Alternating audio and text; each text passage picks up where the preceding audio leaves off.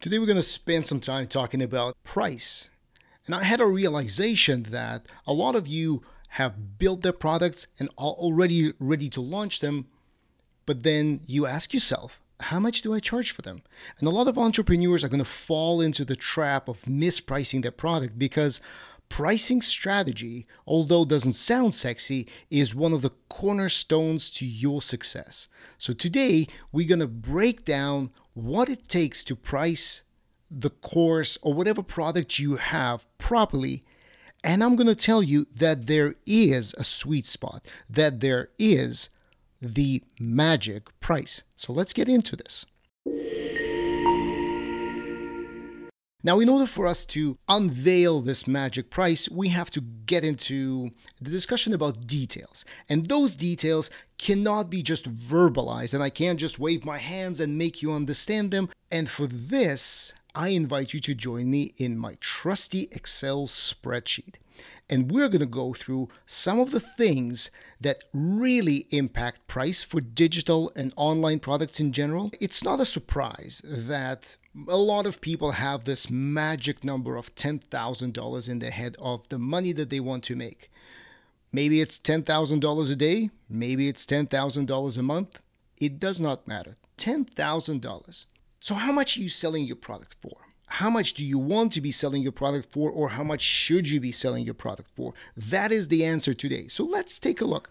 What if our product costs $5 and our goal is, like I said, $10,000 a period? Well, quick math will tell us that in order for us to get to that number, we need to attract 2,000 people who press that submit, purchase, buy, get it now button in order for us to make the $10,000. That is a lot of people. But what if you sell your course for $49.99? Oh, wow, look at that. Now you only need to convince 200 people to click that button and buy your product. That is a substantial drop. So with the same rationale, we should be saying, okay, so why don't we price our course at $149? That's only 67 sales. That's amazing. So if we push this idea further, you get to a point where you're saying, okay, you know what? $299 it is. I can definitely get 33 people to click on that button. Not so fast, because in this simplified example, we are forgetting one thing, and that thing is conversion. So let's talk about conversion for a second, and I'm going to jump to a different spreadsheet here. Anything that's not a $0, anything that is not free, is going to have a much lower conversion rate than when it is free.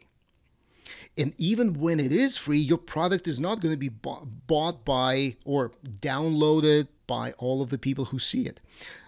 If we imagine that something is free, $0, a 50% conversion rate is good. In fact, that's excellent conversion rate.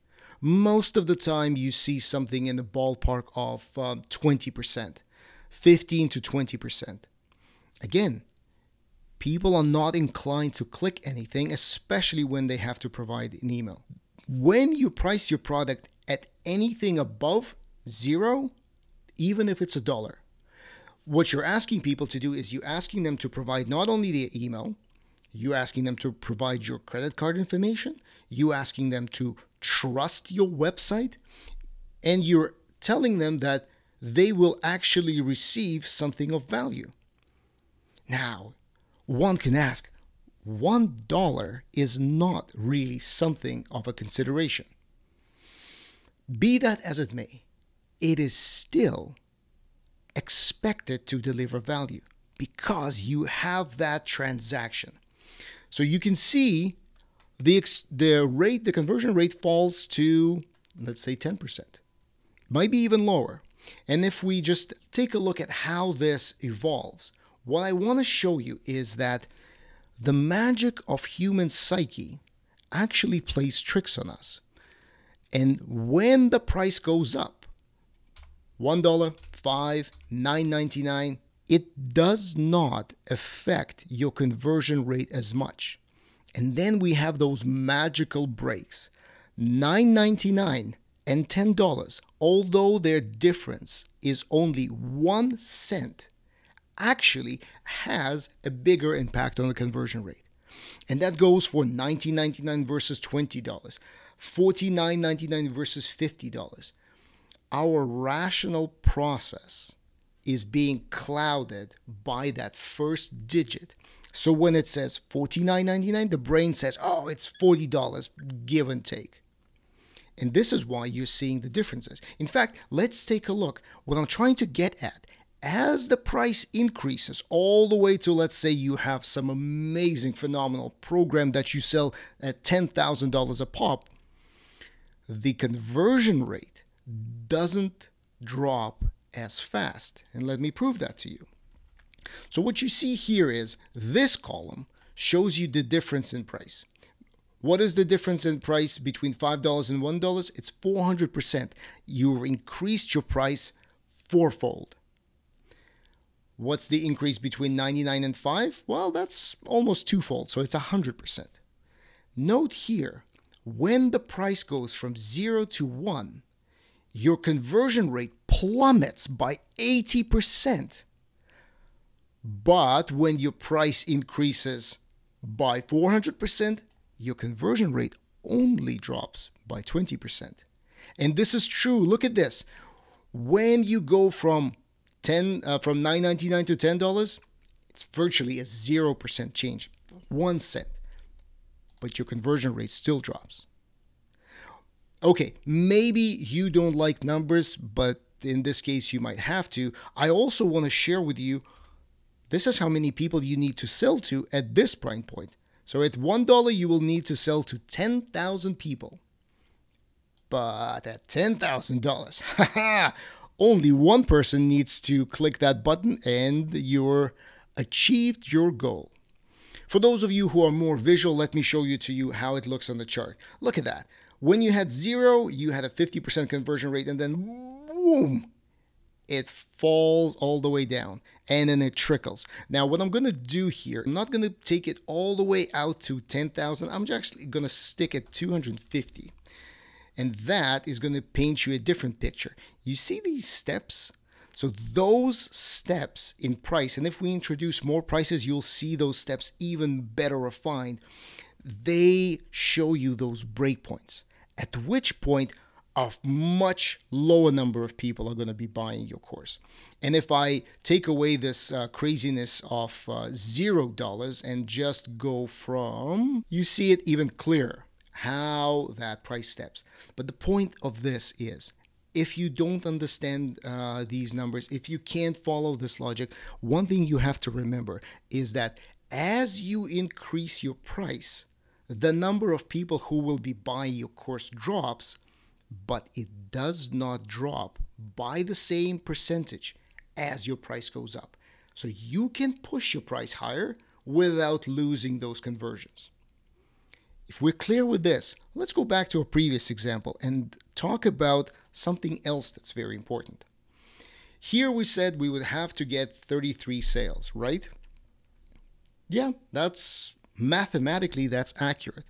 Now, what that doesn't take into account, and something very, very important, is how many people do you need to touch, talk to, get interested in your blog post, get to respond and follow you on Twitter in order to get down to the 33%. What I'm talking about is the sales funnel, because it's not only about selling it to 33 people, it's about how many people do you need to attract first in order to get the sale. And let me show you what I mean by that. So we have a funnel where we go from awareness, consideration, and decision. This is where people just finding out about you, and this is when they pay you money. That journey can be very long, and I talk at length about that journey in some of my other videos. That journey can be very short, but what I want to show you is this. Let's take a look. Remember that $5 price point? How many people do you think can go from awareness? In other words, they read and follow you on Facebook or they watch your TikTok videos to consideration. Oh, they actually looked at your profile. They've actually read what your sales page says. Well, let's be generous. Let's say it's 50%, which means that traffic to your product is 5,000. What's the average conversion rate at $5? Well, let's take a look. At $5, we said the average conversion rate is 8%. That is probably a tad bit high, and the conversion rates have been falling. If you were doing course selling in, let's say, 2008, your conversion rates could easily be at 8 to 10%. The more people getting into this space, the introduction of platforms such as Udemy, they diluted the ability for you to convert. So that rate is lower. But let's stick with 8% just for the sake of argument. And so what you see is 10,000 people need to know that you exist, somehow be following you, or at least knowing that you have something to offer, for 5,000 people to land on your website.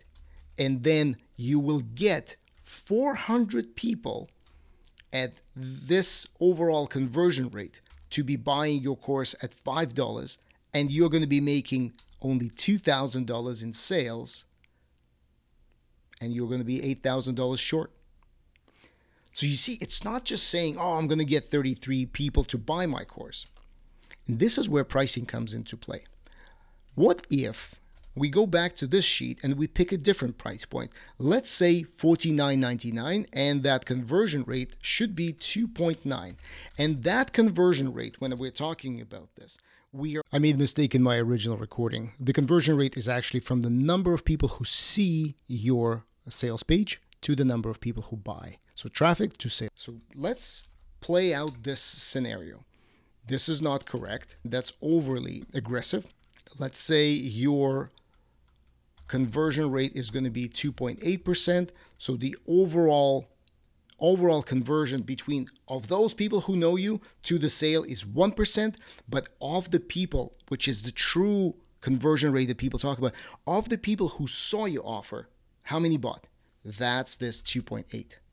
So with this number, you're going to make 98 sales, and you're going to be about $5,000 short of your goal, which means that to make your goal, you will need to have 20,000 people following you, knowing that you exist, and at least beginning to trust you in order to make the $10,000 in sales. 20,000 followers is a lot. 20,000 followers is a lot on any platform, be it YouTube, be it Twitter, be it Facebook. What's the conversion rate at 249? That's 1.8. So that's 6,350 people that need to know you exist. Now, this is more doable, much more doable than the previous calculations that we've done. And you only need to make 40 sales. And then comes the marketing part. How good is your offer? How good are you at convincing people that this is something that they need? If you are very good, then going through this funnel is going to be easier. What is their perception? That is another thing to think about. If you're selling something for $5, the perception is it's cheap. It's not something to think about. It's not something that is going to be a massive consideration versus something that's being sold for $1,000. Now, that is a significant amount of money, let alone if you exceed $1,000. Then, what's your authority? How do people trust that whatever money you're charging, it doesn't matter whether it's 5 or 5,000, how do they know they can trust you? Remember, I made a video on content. That's why content is so important. Those touch points that people have in that awareness stage, when they read what you have to say, when they understand your opinions, this is what builds up your authority and makes people go through that funnel faster. And finally, expectations. What do people expect? When you're selling something for $5, expectations are low, and it's, again, sure, $5, that's fine. Expectations when you're offering something for $249 are completely different. So let's simplify this a bit. Let's forget the awareness, the consideration, the decision. Let's just talk about your sales page, your offer, number of clicks of all of the people who visit. If you have $200 product, you need 50 people, and 27, almost 2,800 people need to land on your page. Makes sense. Is it a lot? Is it a little? That's up to you to decide, and that's up to your craft as a marketer to attract them. How good does your web page convert? What are the components of it? We're actually going to talk about that in a future video, but for now, let's assume that everything is top-notch. You might want to say, why wouldn't I just push this number all the way to $1,000, which means, and you need to attract only 1,200 people. That's much more doable. I'm just going to go with $1,000. You shouldn't, especially if you're starting out. You should not try to offer a $1,000 product, and here's why. There are two major reasons. One, if you're a solopreneur, it cannot be done in high quality by yourself, especially if you're just starting out or in the first 3 years of your experience. I'm not saying you're not capable. You probably are. But the expectations, remember we talked about expectations of those buying a $1,000 course are way higher. Quality, equipment that you use, the editing, the lighting, the text, the delivery, the additional information, the additional materials, the studio, the sound, all of those components that make a good course become important. And this is definitely not a situation where you'll be able to get away with a headless AI-generated course. Can you get somebody to buy it? Of course you can. Everyone can at any point in time. But the reviews, remember, social proof is the single biggest item that accelerates your course sales, your product sales, your service sales. As soon as people are willing to talk on your behalf and say, hey, that was fantastic, you should take this course, you're exponentially growing. So you only have one chance to impress a person. And if you're putting together a $1,000 course on a cheap, chances are your reviews will suck and your course will not sell. And that's how it works. So remember in the beginning, I told you I found that sweet spot. I found that magic price point that works well. And that price point is in the vicinity between $139 and $199, below that $200 mark. What makes that price point amazing is that you don't set your expectations too high. You are able to deliver this material all by yourself with the tools available online. You can do this in a headless format when you just write the text and have the AI voice generated avatar deliver it. You can do it even as a text course because there are some very heavy and practical courses that really command that price point. So it's doable. And again, that is a very healthy price point that you don't need too many people converting in order for you to reach that magical $10,000 mark. So let's take a look here. So this is my website. I'm just going to take you on a little tour. And if you follow me, in one of my blog posts, I talk about the subject of content generation and how you can take hours off your work and just go from one YouTube video to WordPress, to Medium posts, to tweets, threads, long form threads, and TikToks, and go as far as podcast. All of that is explained in the course. But how do I price it? Because we're not talking about the course itself. The way I price it on my landing page is taking into account everything we talked about. There is one price point at $47 with a limited number of copies available. Depending on when you watch it, if you decide to check it out, that may not be available. And then there's the regular version that's priced at $147. Now I have a trick here, and let me explain what the $47 price point does.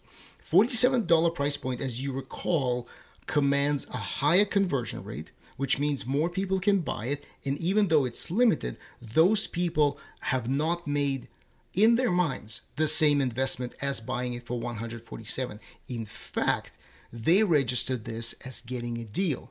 When they go through the course and then they understand that they can cut down days of generating content into mere hours and sometimes minutes, they're going to be happy. I will have satisfied the reason that they bought this course, and they will leave positive reviews.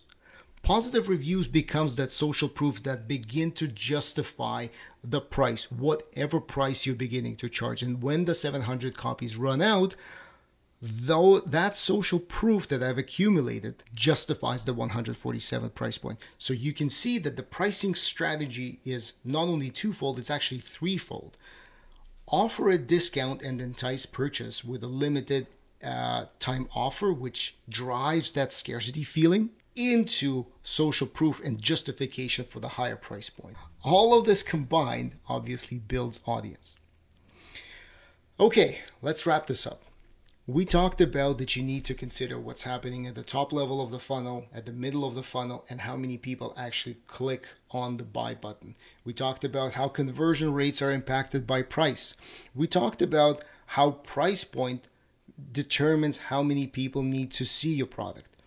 All of those things in a package lead to one conclusion. $149 is where you should be starting. Do leave a comment below if you have any questions or if you felt that this was useful.